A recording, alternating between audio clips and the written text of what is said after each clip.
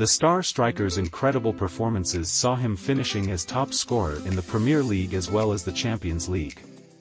However, Messi still beat the Norway international to the prestigious award, even though he now plays in the MLS for Inter Miami. The 8-time Ballon d'Or winner also bested a prestigious list of candidates, including Paris Saint-Germain superstar Kylian Mbappe. Haaland's City teammates Julian Alvarez, Kevin De Bruyne, Rodri, and Bernardo Silva were also nominated. The list also included Marcelo Brozovic, Khvicha Kvaratskhelia, Victor Osimhen, Arsenal's Declan Rice and Ilkay Gundogan, who played with the 23-year-old at the Etihad last season. And Haaland's dad, ex-City ace Alf-Inge, couldn't hide his frustration after the Argentina international was handed the award. The camera caught the former City ace looking stony-faced with furrowed brow as other attendees applauded the Barcelona legend.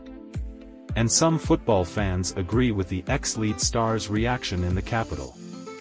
One supporter tweeted, "Feel bad for Haaland man. His dad was even P*******************.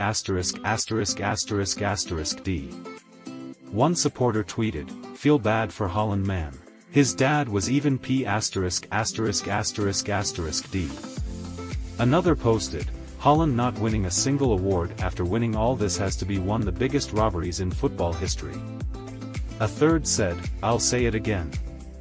Haaland should be winning these awards. Messi is a legend, but Haaland came to a new league, smashed its goal record, and won a treble." This fan wrote, "What more does Haaland have to do?" And that one wondered, if Erling Haaland had won the World Cup with Norway in December 2022 while Messi won the treble, who would have won both the Ballon d'Or and the Best awards? It wasn't the only controversial moment of the evening, either, after Pep Guardiola accidentally dropped an F-bomb after an awkward grilling from Arsenal legend Thierry Henry.